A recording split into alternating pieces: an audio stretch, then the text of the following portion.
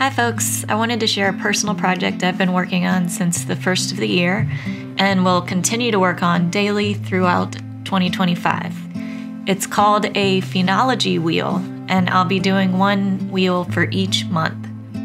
Phenology is the study of cyclic and seasonal natural phenomena, especially in relation to climate and plant and animal life. Every day, I'm noting the max temperature and length of day in the inner circles. The outer circle with the dates also includes small icons indicating moon phases and extreme weather. For January, I've chosen to paint the bark of 31 different local tree species.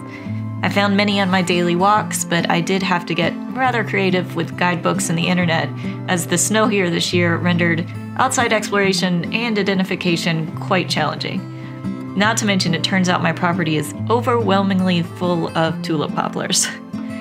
For the months of March, May, and October, I hope to revisit all these trees and paint their buds, summer leaves, and autumn leaves. In June and July, at least, I plan to concentrate on a specific flower in my yard, tracking its bloom and growth and even wilting throughout the month. Of course, many of these plans I'm keeping flexible, as the point here is really to go outside every day and see what I can find.